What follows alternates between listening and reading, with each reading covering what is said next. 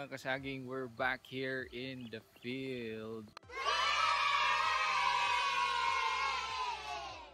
Dugay-dugay said wala taka video because we're so busy during the holidays, plus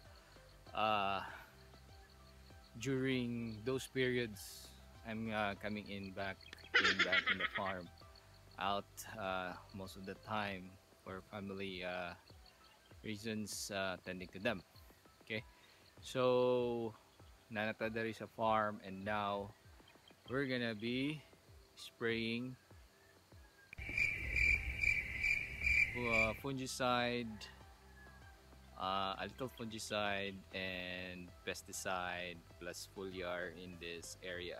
Okay, so I'm gonna share with you guys, stay tuned, what mix we're gonna be using today. Okay, so this area, guys, it's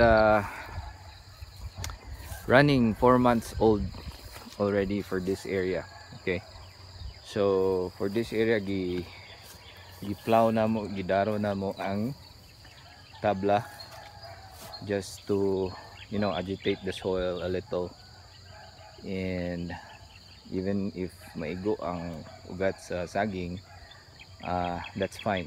Okay, so we're gonna be spraying this area here up to that area on top, and other areas there as well. Okay, so we're using just a 16 liter tank, manual, dili battery operated. Okay, ano yung kauban karon, si Ijil tabang ni karon og spray. Okay, so magsugod ta sayo sa buntag kay naay oil base ang atong spray para dili kayo mainitan kung udton na mag-spray. Okay, so mo ni atong mix, guys. Green ang agi, so wala ko'y banana oil, nagamit kog canola oil. Okay, parehara na, gwapo gyapon ng canola oil. Sa US, canola oil ang ilang gamit, and then grow more nga 20, then karate, then broad spectrum nga fungicide. Okay, so kanilang simple spray. Ang mixture ani, just follow the label, divide it by 16 liters tank. Alright, so magsugod na mag-spray. Ay tubig stock dapat sa inyong area.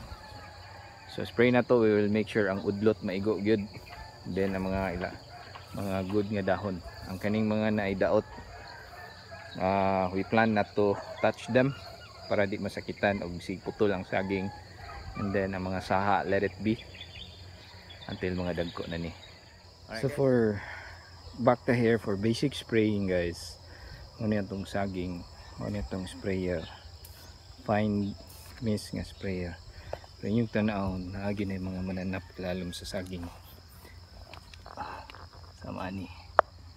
Okay, cause sila scarring. So ang gwapo nga pag spray na to is that top and bottom pinayu, letter U ang style. So ang ibabaw, and then at the bottom we will include the bottom as well. Okay, not necessarily nga makaligo gyud ang saging, pabug-abugan lang nato. Alright, so spray ta dire, and spray ta sa ilalom,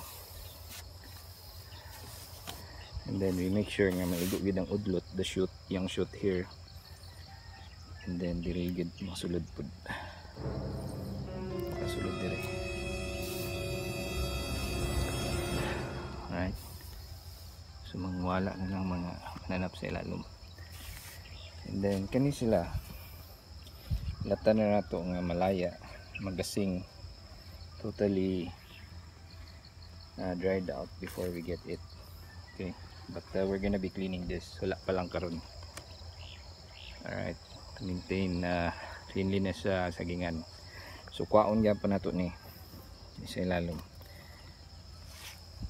So we're gonna be using a deleafing knife in removing those.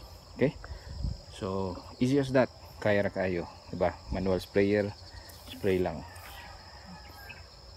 So any insects living here, inigtulo ana niya diri sa udlot. It will flow inside, and it will also include the inner parts. Alright guys, spray sa mi.